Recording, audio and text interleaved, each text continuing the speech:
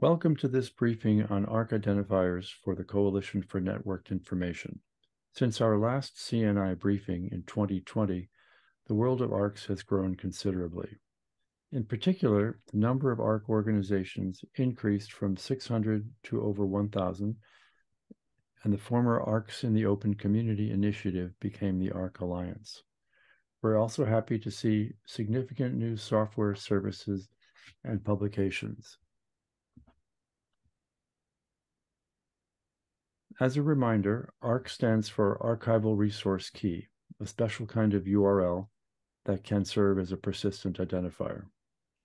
Collectively, libraries, museums, archives, data centers, and publishers have created over 3.2 billion ARKs for content such as scanned books, medieval manuscripts, botanical specimens, fine art, scientific data sets, and public health documents. The CNI briefing 2 years ago covered ARKs for natural history, genealogy, and publishing. Today, we will cover ARKs for physical samples, biomedical artificial intelligence, and vocabulary terms. My name is John Kunze, and when I finish this preamble, I'll pass things over to Dave Vieglais from the University of Kansas. Dave has deep experience with earth science and technology and is lead developer of the global ARK resolution system. When Dave is finished, he will turn it over to Tim Clark from the University of Virginia. Tim is an associate professor in the School of Medicine, and he brings tremendous expertise in strategic thinking around a wide variety of biomedical identifiers. When Tim is finished, he will pass it back to me, John Kunze from the ARK Alliance. I'll close the briefing with a look at permalinks for vocabulary terms, which combines my long interest in systems and standards for metadata and identifiers. Why should we care about ARKs? The average lifetime of a URL was once said to be 100 days. At the end of its life, a URL link breaks, usually giving you the dreaded 404 not found error that most of us have seen. Irritating at best, it's a minor disaster for memory organizations. ARKs are similar to DOIs, or digital object identifiers. They're both persistent identifiers for accessing content and metadata, and ARKs are found in many of the places where you'll find DOIs. In contrast, ARKs come with no fees, no limits on how many you can create, and no metadata requirements. From the beginning, ARKs were designed to be decentralized and to identify any kind of thing, digital, physical, or abstract. Here's what an ARK looks like. At first glance, it's a URL that carries this internal label. To the right, the 5-digit name assigning authority number identifies the organization that created the ARK. Further right, the part after that names the thing that the ARK is assigned to. To the left, the host name makes the ARK actionable, or something you can click on. It's also known as the resolver.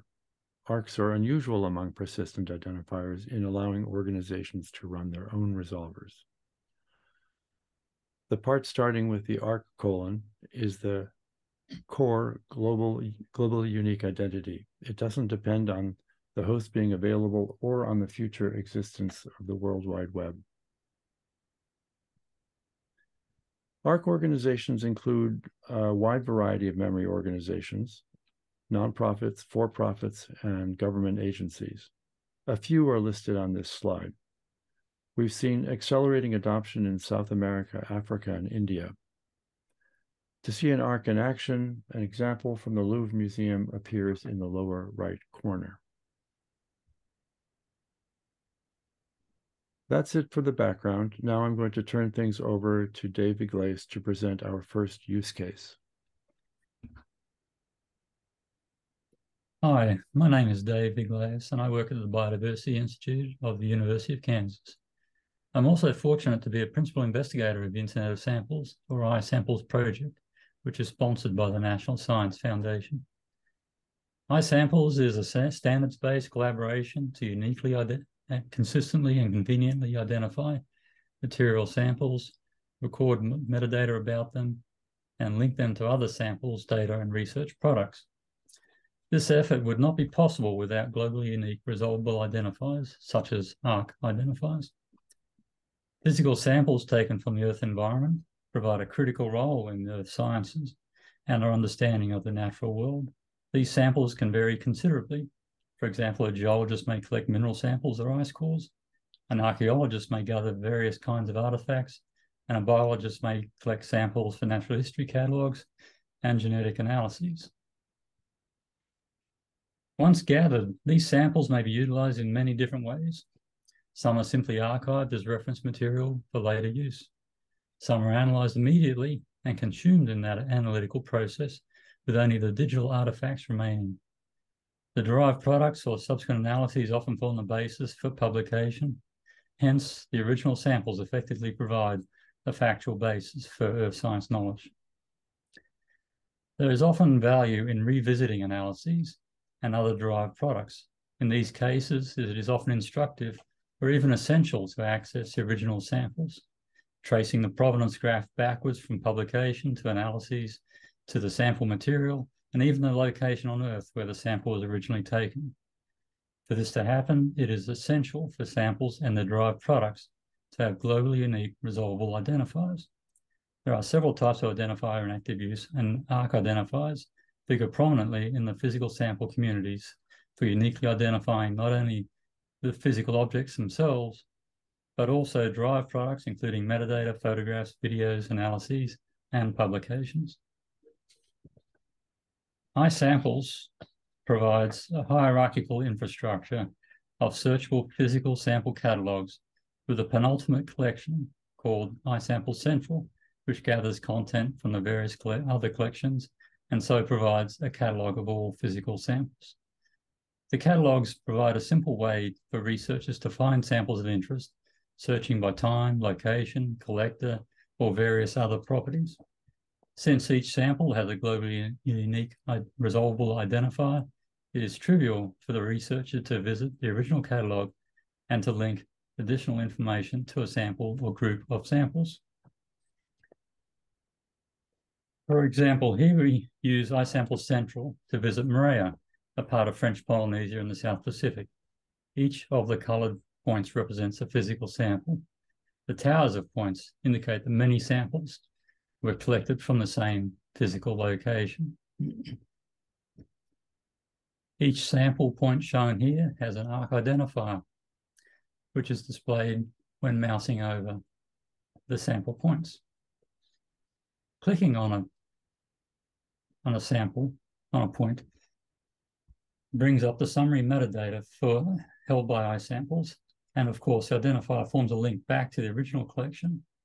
Following that link, we visit the Smithsonian Institute to see more details about the specimen, and from there we may traverse cross-references to analyses, publications, and other material.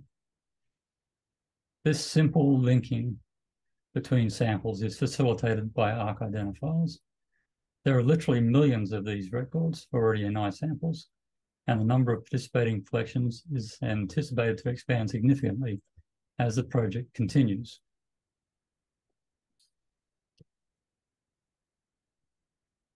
In conclusion, globally unique resolvable identifiers are being widely adopted by the earth science community as a common mechanism for referencing physical samples and all derived products. ARK identifiers are a good match for the technical requirements and fill an increasingly prominent role for the earth sciences community. That's it for my part. Now I'm going to turn things over to Tim Clark to present our next use case. Hi, I'm Tim Clark from the University of Virginia School of Medicine and School of Data Science. And I'm going to talk a little bit about using ARKs in AI for biomedical research. Many people in my field will tell you that AI is now transforming the field of biomedicine and biomedical research and bioclinical research. And it's doing this by making very complex predictions that are kind of amazing, really, but they can be very opaque as to how those predictions were made, and they require explanation and robust evidence to be presented so that they can be trusted. So, for example, An epilepsy detection model here in this diagram reads brain MRI data and processes it through a complex machine learning model and reports out patient is diagnosed with epilepsy, 85% confidence, right? And the clinician wants to know, why did you make that prediction? It's not a simple decision tree. It's something much, much, much more complex.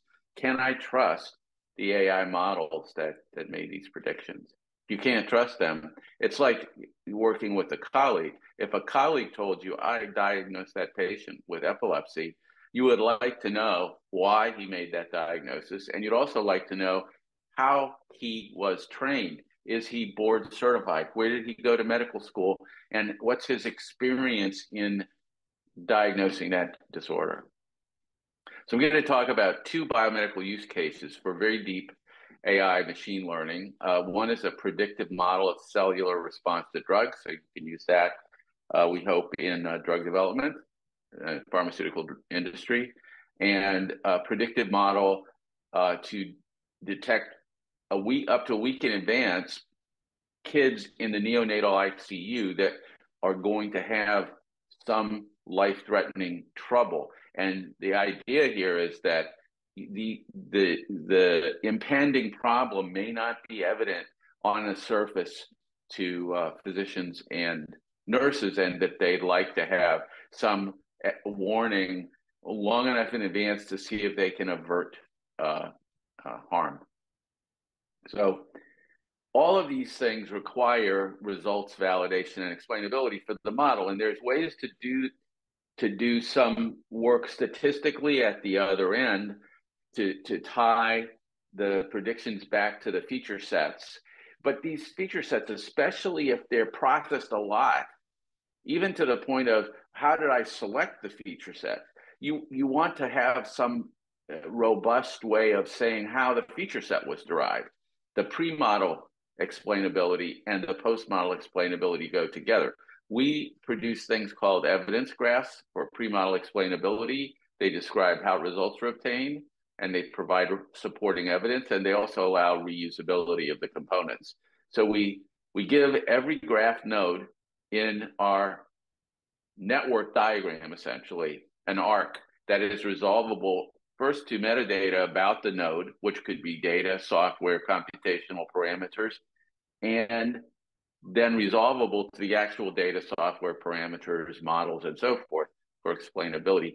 ARKs have a huge advantage here, where in cases where you're doing thousands of chain complex computations, and they provide the ability to specify the metadata flexibly and in an open way, beyond sort of the core bibliographic style metadata about a data set. You would like to know a lot of other things. So the first use case I'll go to is the predictive response modeling of normal and diseased human cells. This project is part of the NIH Bridge to AI program, which we're doing in association with colleagues at Stanford, UCSD, UC San Francisco, and a number of other, Yale, and a number of other institutions.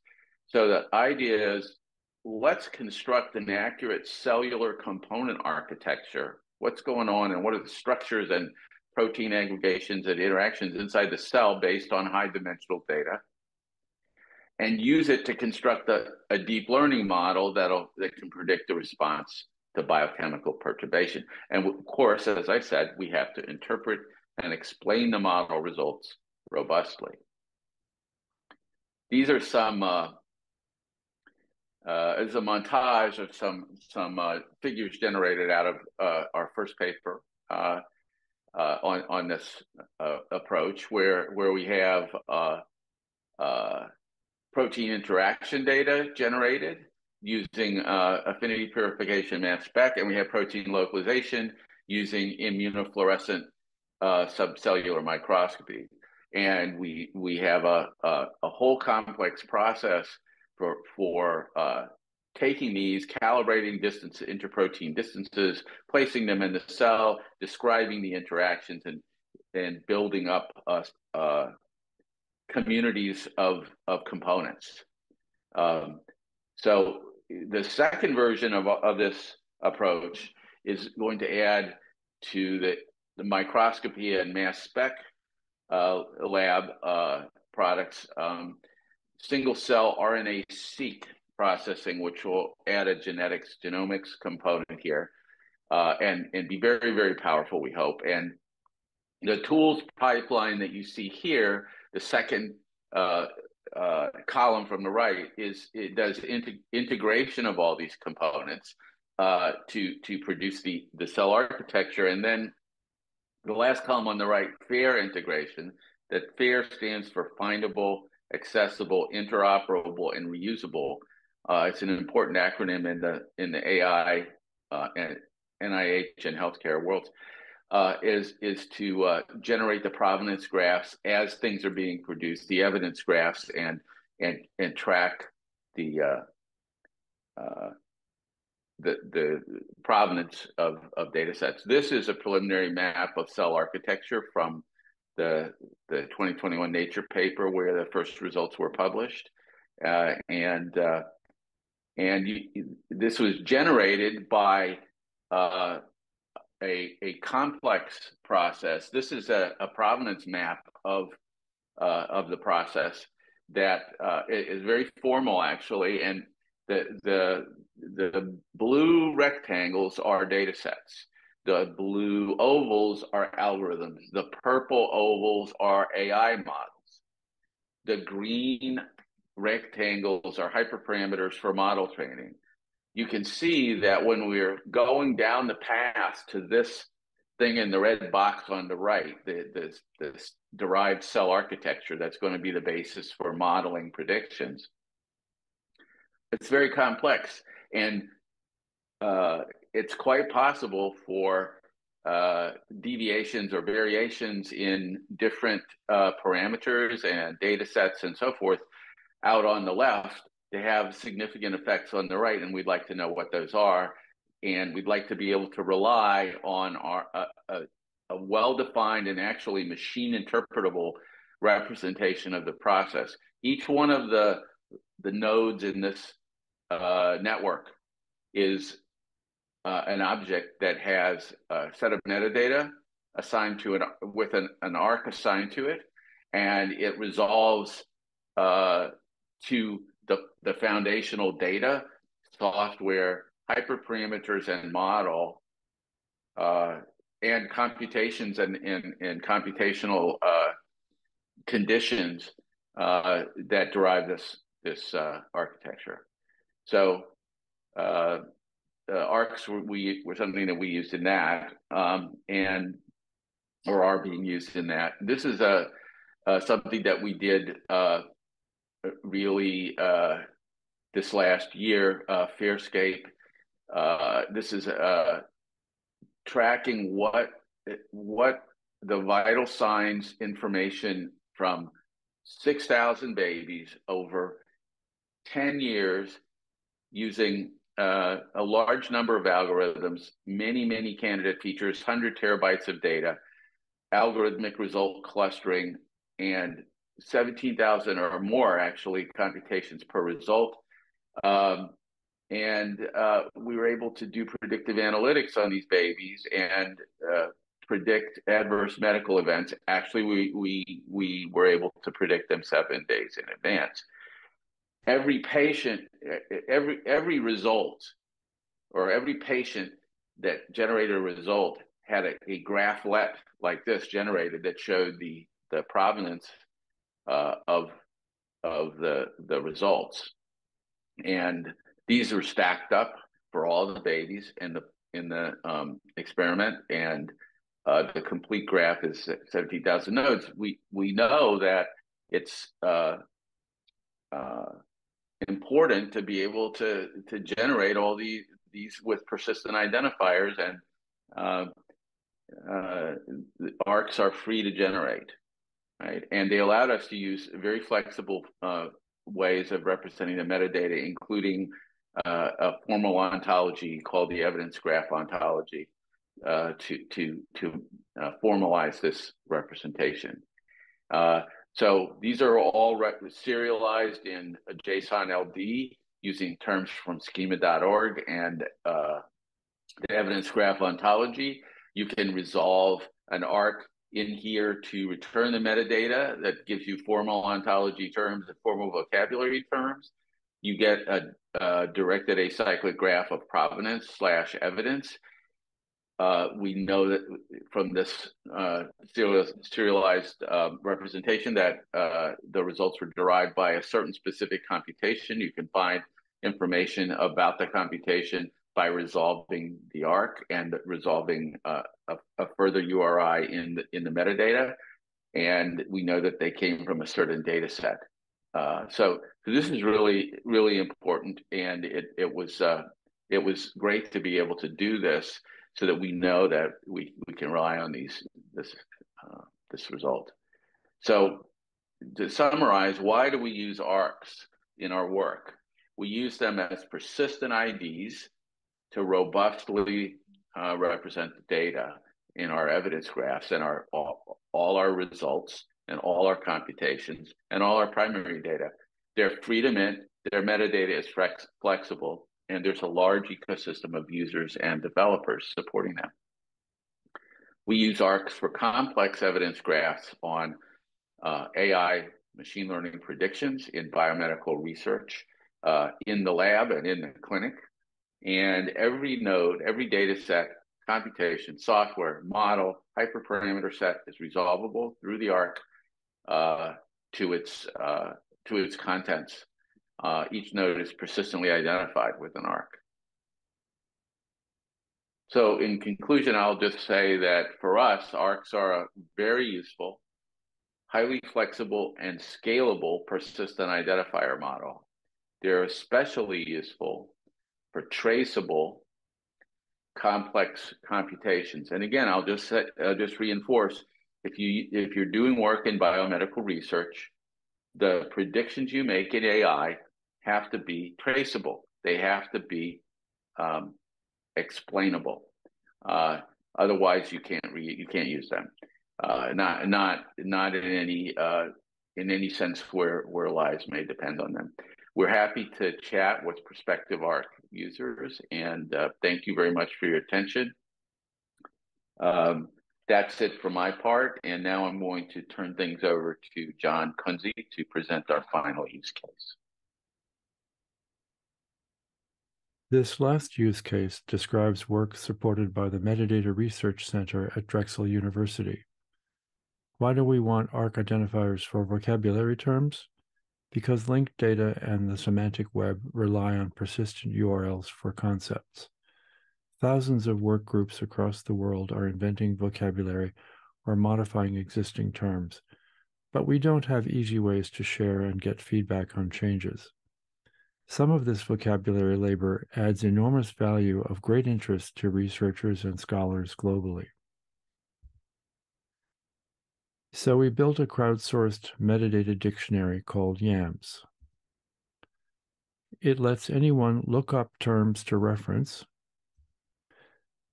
You can log in to comment on other people's terms. You can also upvote or downvote terms, and you can watch them so that you get an email if they change. This particular term is labeled vernacular class, which means it can be changed by the owner. But terms labeled canonical class are done changing. There are also deprecated terms, but they too will always be available.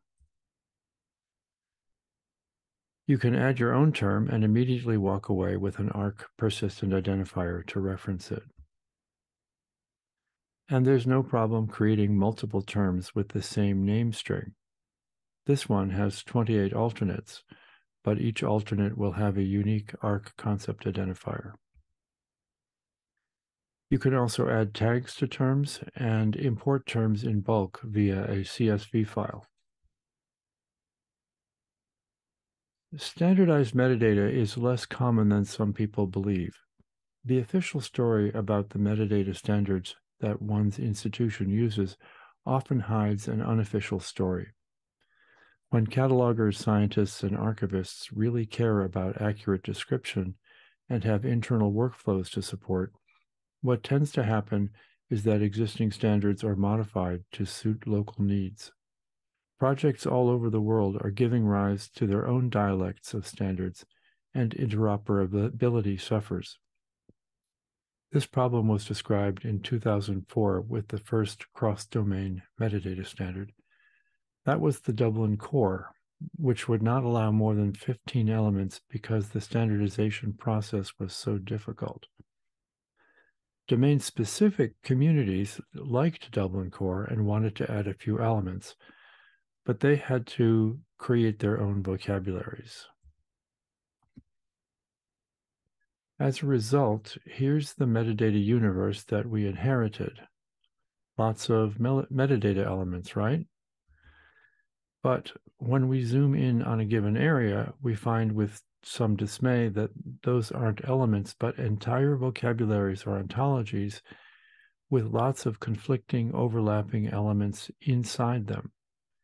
Each point is an island of non-interoperation. It's not just cross-domain vocabularies that spawn dialects, but also narrow domain-specific vocabularies. In cryospheric science, which is all about frozen water, there's widespread disagreement on generalized terms such as glacier and puddle, and on specialized terms such as frazzle ice. It happens in any domain where object experts care about accurate description in their area of specialization. So, with so many alternate terms, are all of them necessary? Who decides?